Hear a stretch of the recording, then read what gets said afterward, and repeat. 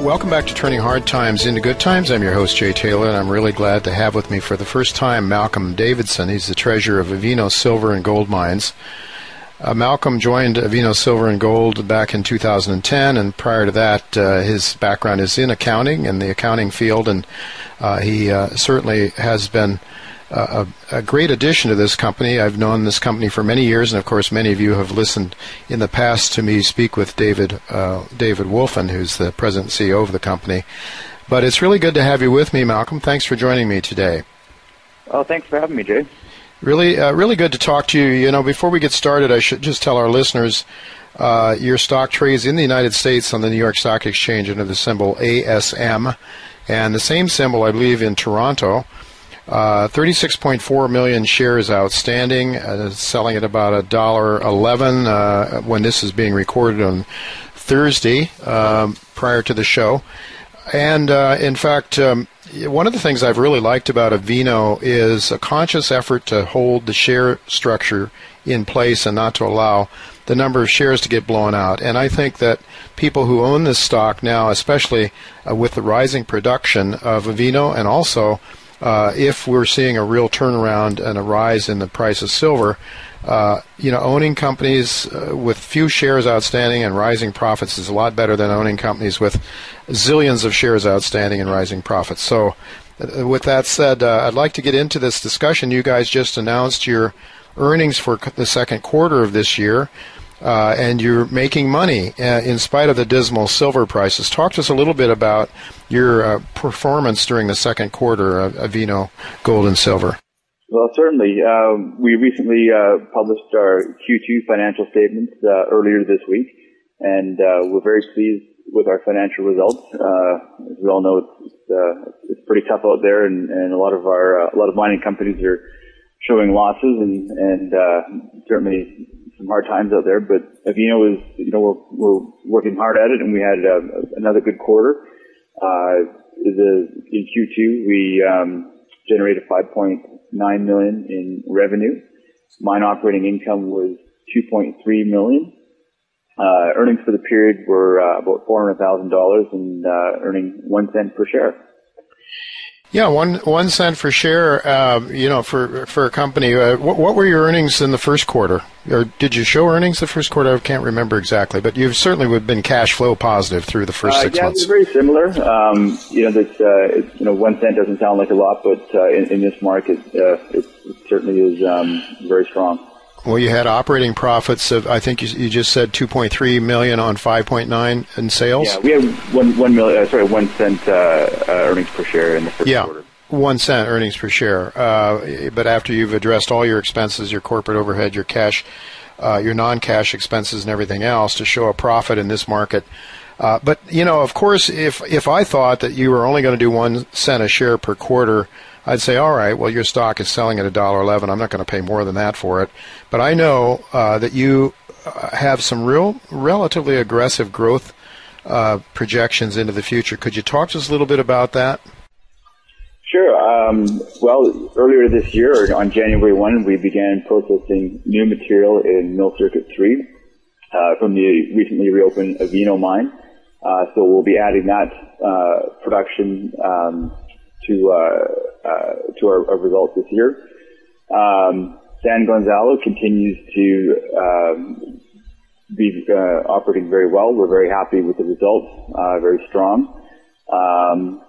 Looking a year or two down the road, we're also considering moving towards the oxide tailings, which we've talked about in the past.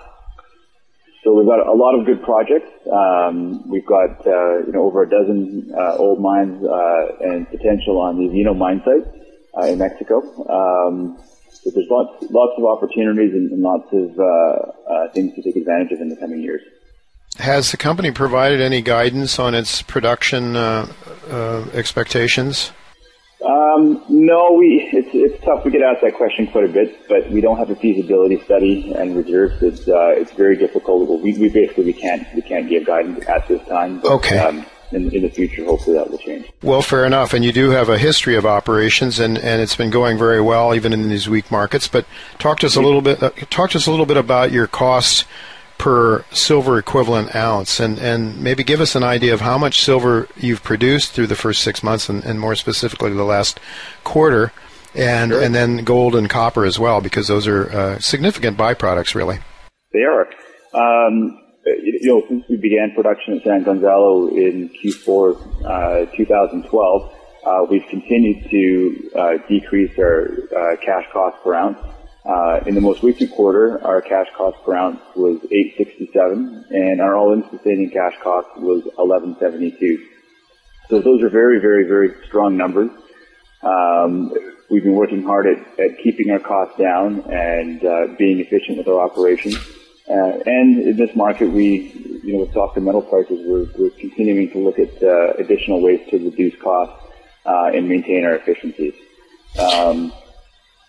This year to date, we've produced 794,000 silver equivalent ounces from the Avino mine, and at San Gonzalo, we've produced 458,000 silver equivalent ounces.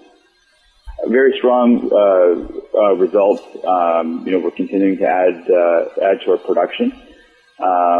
We're looking forward to the future when we actually take Avino from being more of an advancement and development project into production. A lot of our shareholders have asked us about that, and management continues to review making a production decision. So we hope to have some additional information later this year on that. You mentioned that you're continuing to look for ways to improve your operations and lower your costs. Could you give our listeners some sense of what some of those things might be that you're doing? And then also talk about how you've just raised $10 million to finance those. Sure. At the moment, we do run a very lean operation. We're very proud of that. So it's very tough for Avino to look for additional ways to reduce costs. Mm-hmm. We've got a good labor force, very efficient. But you can always do things. You can always do things better, and you can always do things more efficiently. So we're looking at every possible way to be more efficient and cut costs for supplies where we can. We're also continuing to purchase brand new equipment, which is very efficient, and that also helps to bring down our production costs. Mm-hmm. And one of the things, as I mentioned when I introduced you, that I like about Avino is you've kept your share structure, your number of shares down at 36.4 million shares. I mean, that's an unheard of number for a company that's been around as long as Avino. But you raised $10 million, and I think talk to our listeners a little bit how you did that, because I think you did it without share dilution, which is what I love as a shareholder. Well, over a year ago, David Wolfson, our CEO, was giving a presentation in Europe, and one of Samsung's representatives attended the presentation and really liked the presentation and the Avino story. So this individual approached David afterwards and got to know him a little bit better. And so over the last year and a half, Samsung's continued to show more interest in Avino, not just the Avino mine, but also San Gonzalo.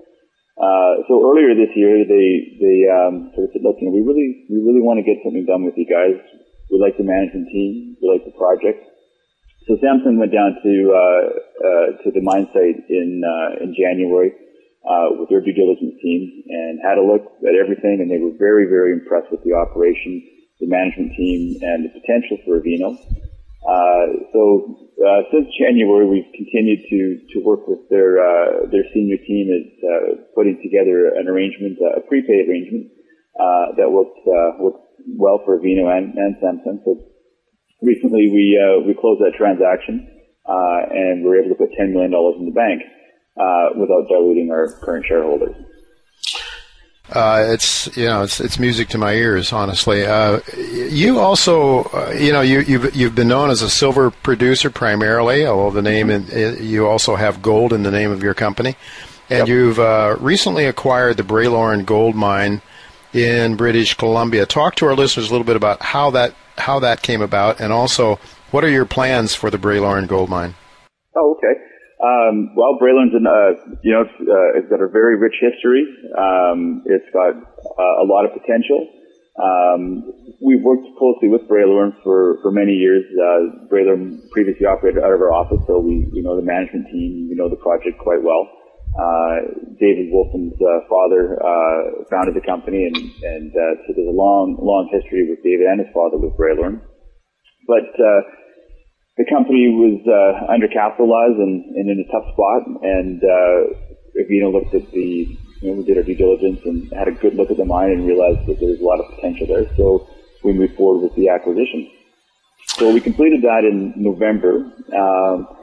Since then, we're continuing to review mine plans because we'd like to have the operation up and running. But at the moment, we're doing a tailings raise. Most people have heard of the incident at Mount Poly, and we want to make sure that our tailings facility is top notch, and we're not going to have any issues. So starting next week, we'll be starting a tailings raise, a 10-foot tailings raise. We anticipate that will take anywhere from 6 to 8 weeks. And once that's done, we plan to resume operations. So at the moment, the operation is quite small. We're producing, it has the capability of producing about 100 tons per day. It's permitted for 500 tons per day, but it's going to take some work and some capital to make mill improvements to get up to that type of production. So at the moment, we just want to get the operation running and generating some cash flows, which we can then use towards putting towards exploration and finding more resources. So you'll start out with 100 tons per day, and I believe this is a fairly high-grade underground deposit. I don't know if you're willing to talk about grades. I guess maybe you're going to just let the numbers talk for themselves at this point in time, or do you have a resource there? At the moment, the resource, I believe, was done, I think, in the 70s, so it's pretty outdated. It's out of date and not compliant with regulations at this time. That's right. So, once we get the mill up and running, we'll definitely be moving forward with some exploration to find additional resources, and at the same time, we'd like to expand the output capabilities of the mill and get it to 500 tons per day. But it's going to take some time and it's going to take some money. Well, organic growth is what you referred to in your press release just last week, and that's another thing that I like about you. Of course, that's why you've been able to keep your share numbers down. But growing this thing organically, I guess you start out small, raise capital, and use raise cash flow and earnings, and use that then to grow the Braylorn, just as you have in the past down in Mexico with your silver operations. But let me ask you this, Malcolm: you have you have a 1 cent per share earnings for the last quarter that you just talked about. Give me a sense of what is the sensitivity to the price of silver with your Mexican silver operations now, because if we're at a turn in the silver market and the gold market, and I sort of believe that could very well be the case, then not only increased production in Mexico but also increased profit margins might be expected. Can you give our listeners some sense of what a dollar's in the price of silver might mean, either to the increase or decrease in the profits or cash flows of Avino? Oh, sure. I mean, we're all very sensitive to metal prices, and we certainly don't want to see them go any lower. But as we talked about, Avino's got a very low all-in sustaining cash cost at $11.72. So, if metal prices do decrease by, say, $1, silver price, we'll still be profitable, and we still have a healthy margin. If it goes the other way, well, we'll be very happy. You can just start So we're in a good position. Our numbers are strong, but we have to really keep an eye on our costs, and as I mentioned, find ways to reduce costs and be more efficient, because we really need to protect that cash cost so that we can absorb sensitivity. Well, I think the company's done a great job of doing that in the past, and I guess maybe the challenge might be, Malcolm, and it might be a good challenge to have, would be when times get good, can you keep the costs down and under control? Because that's when companies make a lot of mistakes. We've seen that happen, of course, with some of the bigger guys. With gold running up to $1,900, they got kind of crazy and paid way too much in some cases for the projects they acquired, and then had to mothball them or write them down or whatever. But clearly, this is one I really like. It's been a recommendation in my newsletter for a number of years, long before Avino became a recommendation. And I've known Louis Wolfen for decades, probably before you were born, Malcolm. And my history goes back a long ways, and I've known the people, and it really boils down to people, doesn't it? It does. Management, and I think David is doing a fantastic job, and I'm really glad that you've joined the company as well, Malcolm. And is there anything else you'd like to tell our listeners before we conclude our discussion today? No. I mean, we appreciate the support, and we like hearing from everybody, shareholders, potential shareholders. We have an open door policy. People have the ear of the CFO, the CEO, and anybody else here anytime. Good. And we'd like to hear from people. So give us a call. Any questions, visit our website and, keep current and have a look at our news releases and come see us and come ask us questions anytime. Very good. Well, thank you. Let me just mention also it's avino.com is the website, and you can go there to listen to a discussion of the conference call that you had, I believe, just last week, Malcolm, discussing the latest quarterly earnings. So, thank you very much for being with us, and I really look forward to talking to you again sometime, perhaps after the next quarter. Thank you very much.